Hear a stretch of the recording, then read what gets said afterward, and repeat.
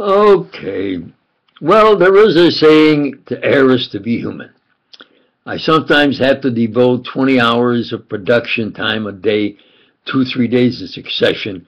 About 4 a.m. in the morning, I added to my prepared notes x prime equals x minus vt over the square root of 1 minus vt squared over c squared.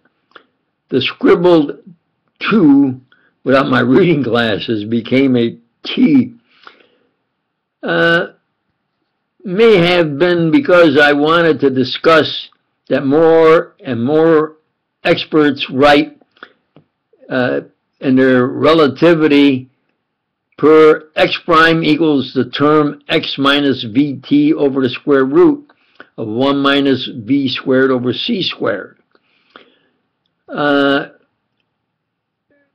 non-mathematics, scientists, engineers, etc., you can't violate the fundamental principle of mathematics by sliding over the x into the numerator of the fraction. If you rationalize per fundamental math and say a minus bc over d, you cannot slide the a into the numerator, bc, and have a minus bc over d. That does not equal ad minus bc over d. If you separate them and rewrite ad over d minus bc over d, you will obtain a minus bc over d. Okay? So, to err is to be human. What is really important is Einstein's supporters get into the habit of whatever is presented has to be correct. We believe that is what physics is and must be. Realize Einstein's philosophy was, quote, to obtain the resultant for universal phenomena, you must think rationally and use his mathematics, especially that little c is the ultimate universal velocity. Say what? Realize there is phase velocity and group velocity with velocities that are greater than c.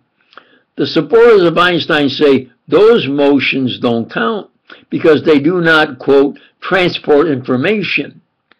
Just a minute, please. The motion of light has a speed of 3 times 10 to the 8 meters. The phase motion of light can have that or greater speed of 3 times 10 to the 8 meters. Velocity per Galileo is v equals d over t. Velocity equals the distance per unit of time. The velocity of c equals d over t. The velocity of phase motion when traveling, especially through a medium, routinely exceeds the velocity of c. That velocity, d over c, routinely is greater than the velocity of c. Group velocity, universal expansion velocity, and how much tremendous mass is in a galaxy in the expansion of the universe, as they say, is greater than c. And you have then a spin-off from what I proposed and put forward to Einstein, and that is my finite particle theory with velocities equal to or greater than the velocity of c. I did this per my ultra-modern capital C transformation equation. Capital X equals capital X prime, your resultant. Capital X prime equals capital X. Get ahead of myself, I want to do this in 15 minutes. Capital X prime equals capital X minus the overall quantity of the numerator Vt over the denominator, the square root of 1 minus the term d squared over c squared. This is capital C squared. Keep that in mind. my capital C transformation equation, where capital C is equal to or greater than the velocity of little c. That then theoretically at least breaks the light barrier, VLB.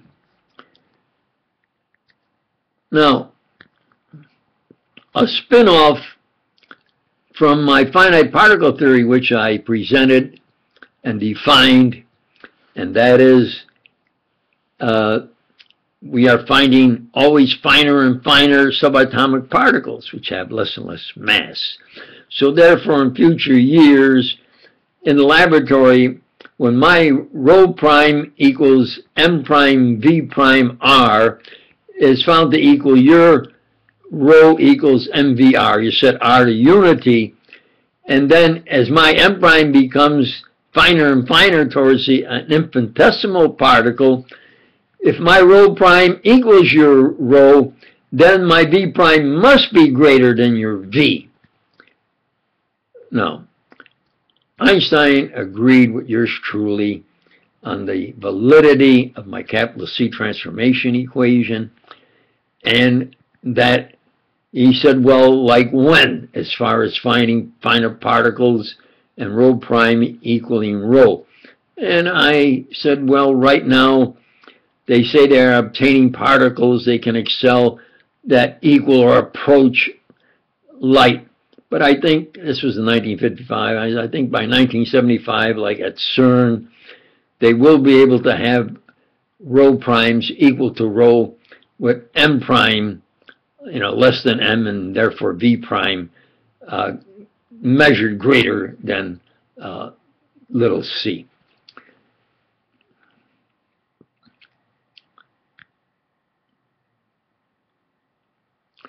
Now, a spin-off of my finite particle theory is what they call tachyons, where theoretically, getting towards instantaneous action at a distance, and that it's greater than the velocity of c.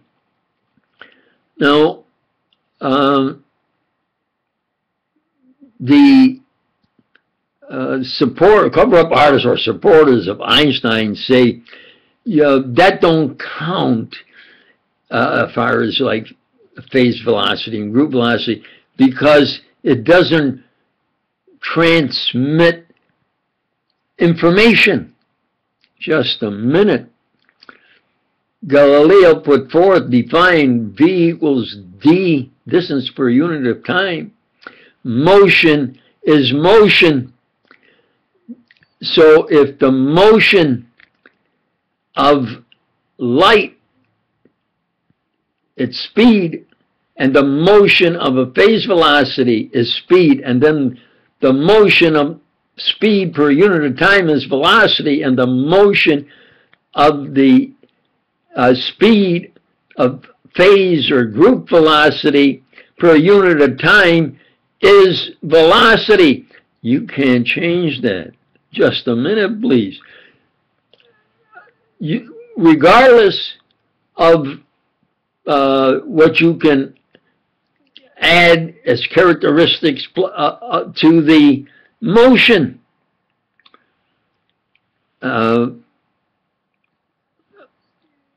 so V remains per unit of time.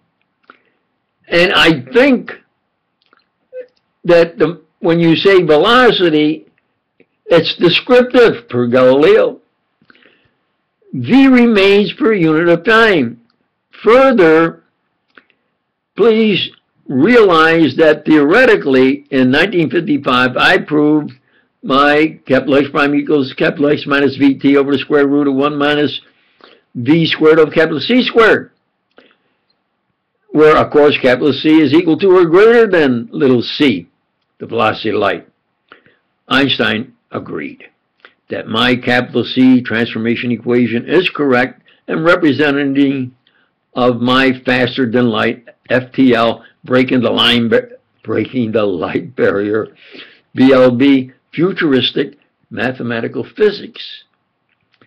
Now, there occurred, well, they say truth is stranger than fiction. To my surprise, Einstein said, I don't care what Hoover says. He agreed with me that scientists should be able to work together towards resolving a universal phenomenon. And I had a basic proposal that appears to be valid at that time, and I think now I have it proven, of a unified field theory. Now, he had been working most of his life to try to obtain a valid unified field theory. You see, they say Einstein did this, that, and the other thing. Einstein, I realized, was borrowing others' work. And I gave him the benefit of the doubt because E was mc squared. Then, pardon me, on a report proved that Olinto, O-L-I-N-T-O, de Pretto, capital D, capital P-R-E-T-O, capital P-R, capital D-E, capital P-R-T-T-O, 2 years before Einstein, at a prestigious science academy, put forward E equals mv squared.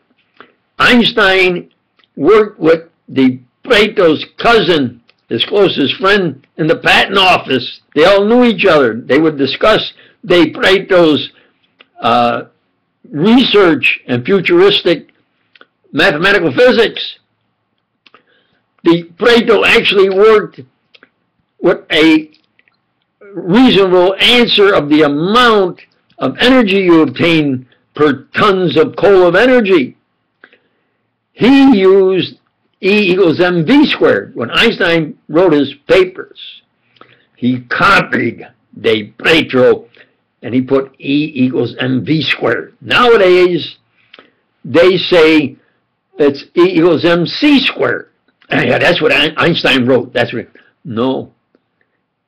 He wrote E equals mv squared. And on his original paper, you see, he flunked mathematics. And then his wife-to-be,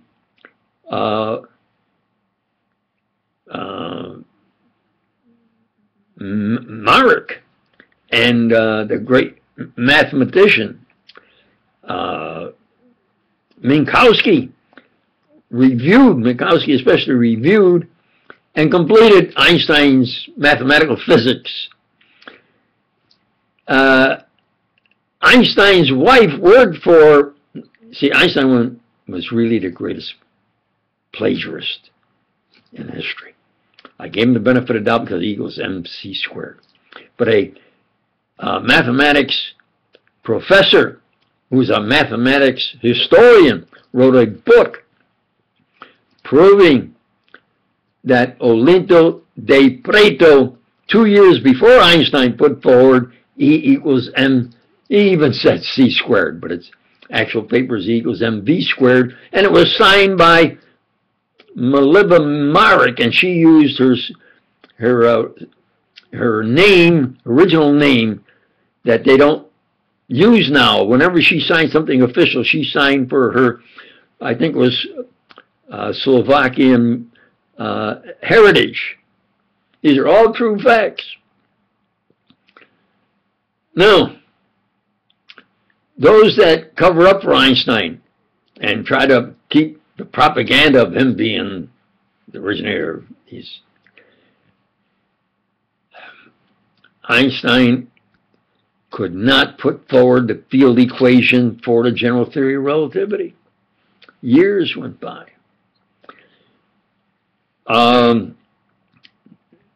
David Hilbert, considered the or one of the top mathematicians, he finally put forward field equations for the general theory of relativity. He sent Einstein a copy of his written that he was going to present. David Hilbert presented them. 5 days later, Einstein gave a lecture verbatim what Hilbert wrote. Those who try to cover up for Einstein say, oh, Einstein's a genius. Hilbert copied Einstein. Why would the world's top mathematicians need Einstein, who flunked mathematics and then Mileva Maric and Minkowski said, we'll get into physics. Why, and did his review in physics, mathematical physics. Why would Hilbert need Einstein?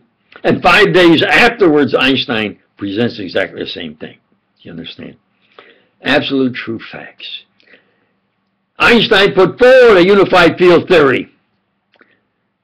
I went to Ireland, to the Royal Academy of Science in Ireland, to personally talk to those who knew Einstein, and they said it took them almost 2 years to convince Einstein to retract it because it was incorrect. They never mentioned that. He tried a unified field theory, but it was incorrect.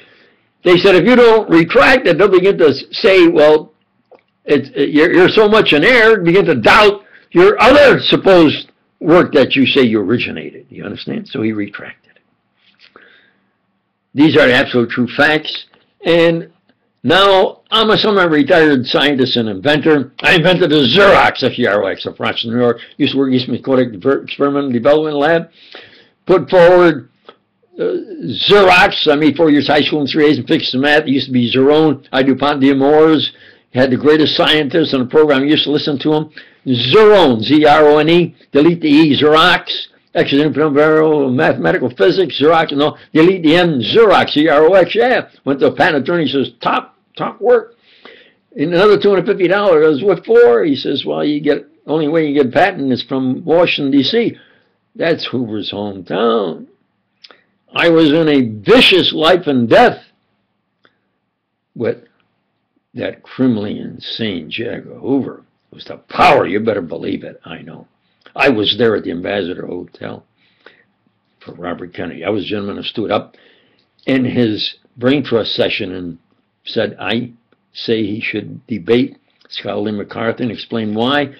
He did debate, and he will win, and he did win. Now, the only thing he had to do is keep him alive. And I told him face to face, not once, twice. Talked to him like a father.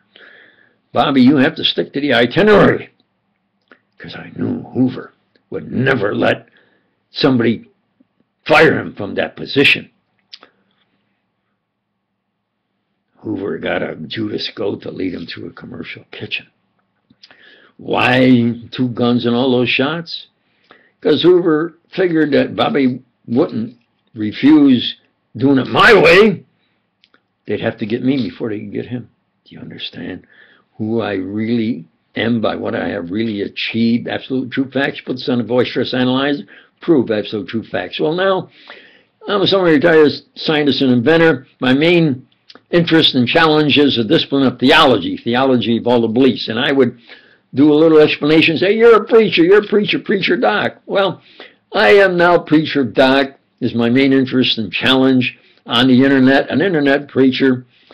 And I say what Christmas in a couple of days, thank you and God bless.